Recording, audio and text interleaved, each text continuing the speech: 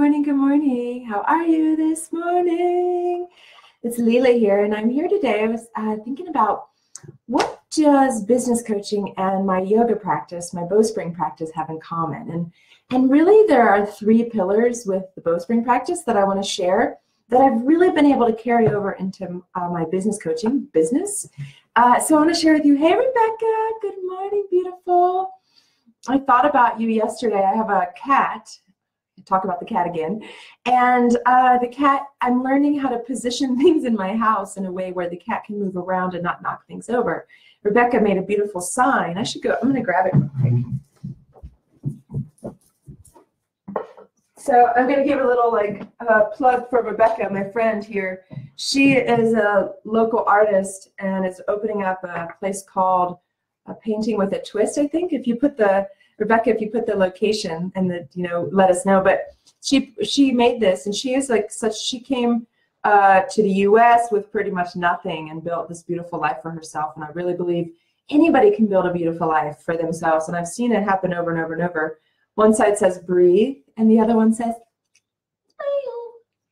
smile. Is that beautiful? So just depending on the day, I turn it to align with what I want to see. I think I'm going to say smile today. I'm going to put it over here, actually, smile today. Hopefully the cat doesn't knock it over.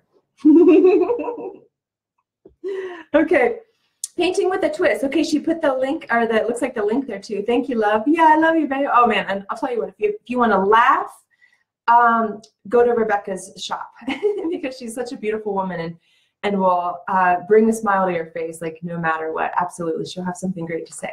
So 3 things that the Bowspring had taught me, my practice. I used to be a professor, then I left that career, got into yoga for a while, and then started a coaching business. And what has ended up happening is now it's evolved where I'm a business coach and body coach. So I really help people with their business and their body. So I want to talk a little bit today about what are like some of the similarities, like how are these connected? Okay, the first is accountability. I really learned when I moved to Colorado and I learned about the Bowspring and I started really taking care of my body, how important personal accountability is. So not only taking care of yourself, but being responsible for your own thoughts and knowing that anything you're feeling is your responsibility. It's nobody else's. So I used to feel I would have victim mentality. I was like angry at the world about what was going on with the environment. I was angry at the world about what was going on with politics. And what I realized was that the more I take care of my body, the more I take care of my mind, the more I take care of my life and just live my life the way that I want to, is everything started to unfold in this beautiful way. I started, attracting the right kinds of people into my life that would help me, get to where I wanted to go. And so it's really, the first is accountability. Okay, the more you take care of yourself. Hey, Ryan. Yeah, accountability. I mean, I'm all about it. It's like the first tenet in my Bowspring practice is personal accountability. You have to go inside, and it's only up to you to grow your heart space, to breathe into your heart, to expand the radiance of your rib cage bigger. So I wore Bruce Lee today. Why? Well, look at Bruce Lee's look at his ribs. They're so broad. How does that happen? He is on the inside, so you can see the broad. Nobody else can do that. It's all about personal accountability. And so in my coaching practice, my business, with my clients, it's like we work on that. We work on how can we be more accountable. And just having a coach is a form of accountability. I have an accountability partner 5 days a week at 6 a.m. in the morning. We talk, we say, what'd you do yesterday? What are you going to do today? Keep going. What'd you do yesterday? What are you going to do today? Keep going. What'd you do yesterday? What are you going to do today? Keep going. Okay, that's a high level of accountability. I'm not saying everybody needs somebody every single day, but I also have 4 coaches right now in different parts of my life and business because I really honor the journey I'm on, but also I honor you.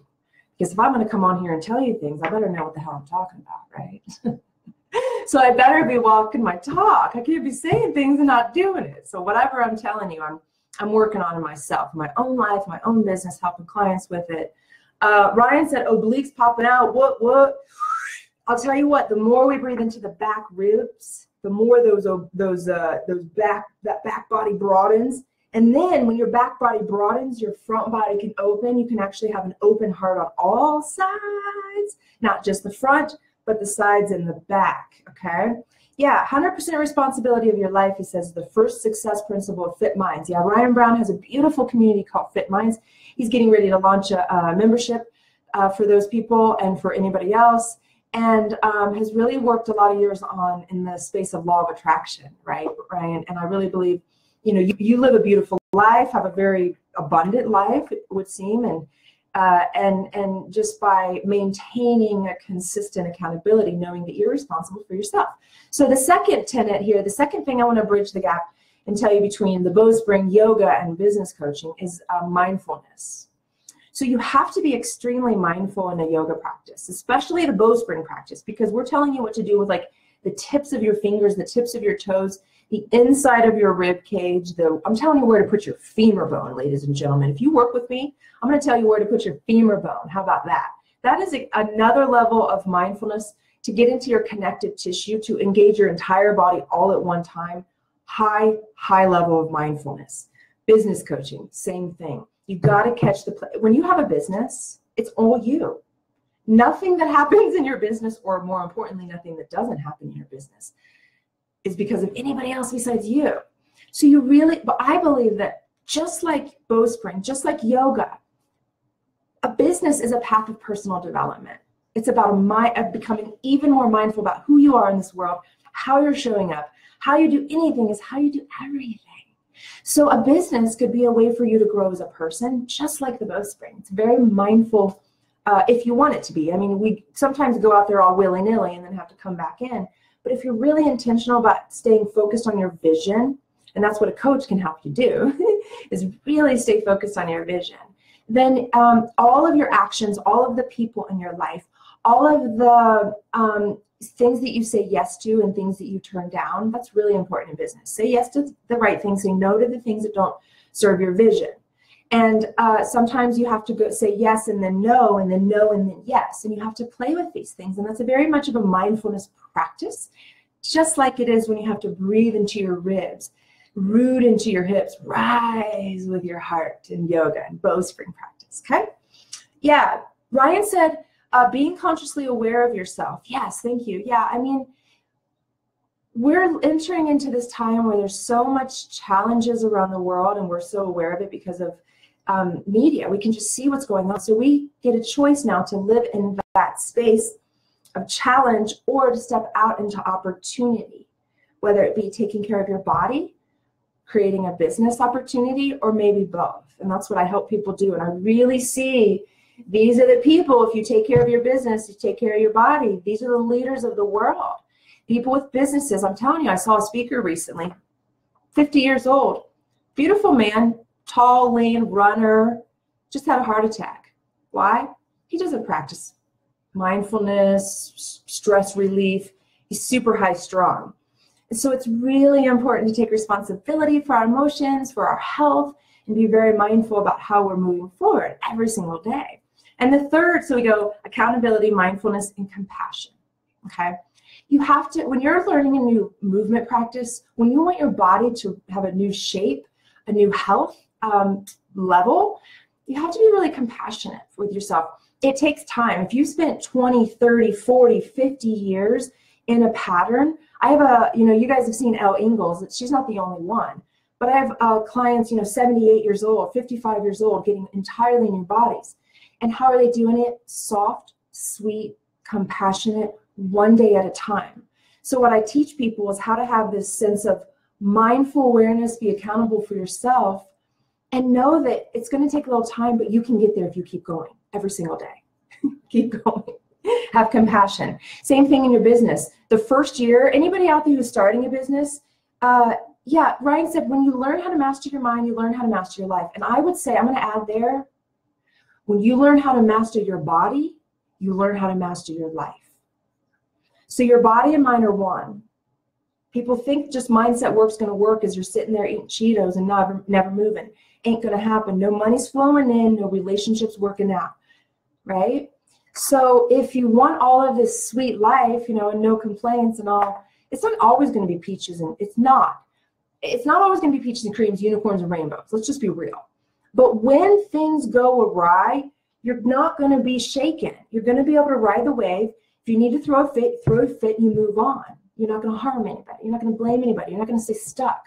I throw fits. I cry. It happens. Totally. And I'm aware of it. I take total responsibility that it's mine.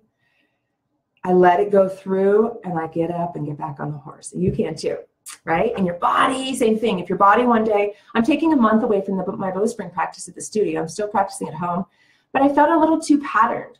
I need to take some space away. That's hard for me because I love it so much. But I'm very mindful, taking personal accountability and very compassionate with myself right now as I take a little bit of time away from the place that I love to go all the time. It can be a little bit of an addiction if you do something too much. And if you notice that, if you're mindful enough, you'll notice that, and then you pause, shift your pattern so you don't get too patterned one way. Yeah, don't stop. Accountability, mindfulness, compassion. Those are the 3 tenets of the Bowspring practice, and I believe they really come over into business coaching too. The thing that I share with my clients, my entrepreneurial clients, is this. I'm here to hold your vision for you. Like when you can't sometimes, you'll lose sight of it. We all do. We lose sight of our vision. And a coach can help somebody. A yoga practice, when you go into your heart, you can remember what your vision is. And when you remember what your vision is, nothing can get in the way.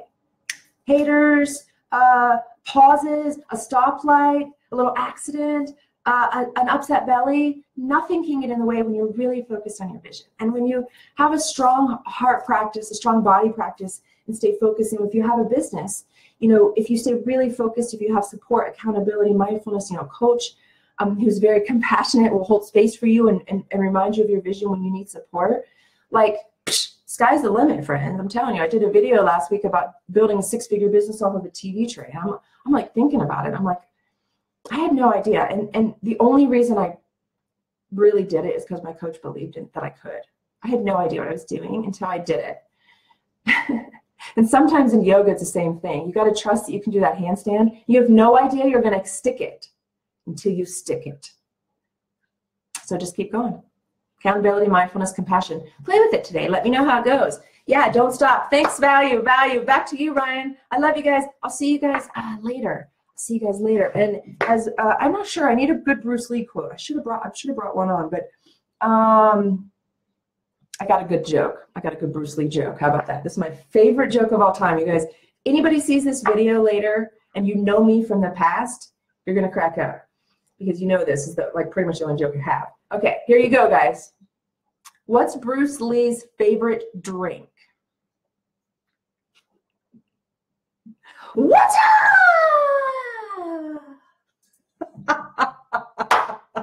Okay, water, Bruce Lee. I hope you like it. Please tell everybody that joke. It's my favorite. What's Bruce Lee's favorite drink? Water, but you got to get into it, like really, water! All right? Blessings to you all. Have a beautiful day. And remember, laughter is the best medicine. So if you have a good joke, maybe tell it, even if it's just going to make you laugh. I honor all your hearts. I honor, the mindfulness that you're practicing and the compassion that you're showing to yourself and others, especially yourself today. Blessings.